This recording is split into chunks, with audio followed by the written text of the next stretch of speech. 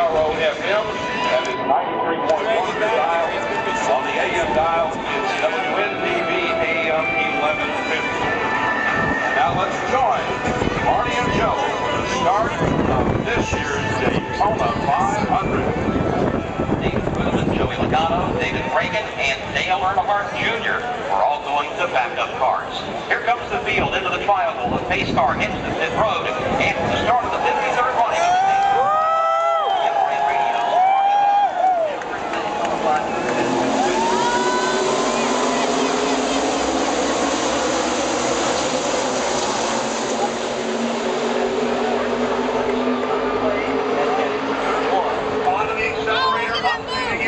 Trying to bring these cars up to full song inside line by about a half a car length has the advantage. And he's Kurt Busch, the pole sitter, with Regan Smith buried up underneath his rear spoiler. It'll be Busch and Smith, then side by side, Kevin Harvick and Jeff Burton.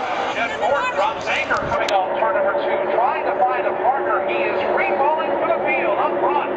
Leader, Kurt Busch, Regan Smith right behind him. And then here comes Kevin Harvick and then Vincent in third and fourth. They're side by side behind them. Now slipping by Jeff Burton. Here comes A.J. Allmendinger. Big push from Mark Martin. Up front now. It's Kurt Busch and Regan Smith. Two-car breakaways and a group of about 8 into their first turn.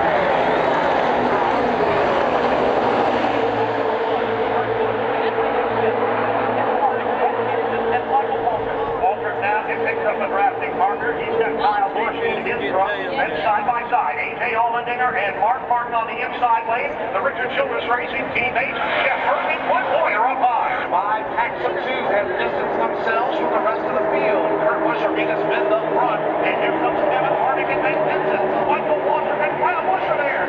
Side by side. The lead of the Daytona 500. Here comes Kevin Harvick. You've got Bradley Cup right behind him. The Ford of Matt Vincent. Downstairs, you've got the Dodge. Kurt Busch behind the lead. Everyone and Regan Smith, they're wheel to wheel. Here comes the field off turn 4, back into the triangle.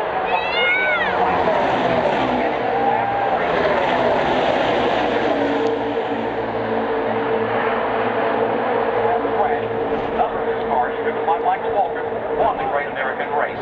On this lap of the 2011 Daytona 500 lap.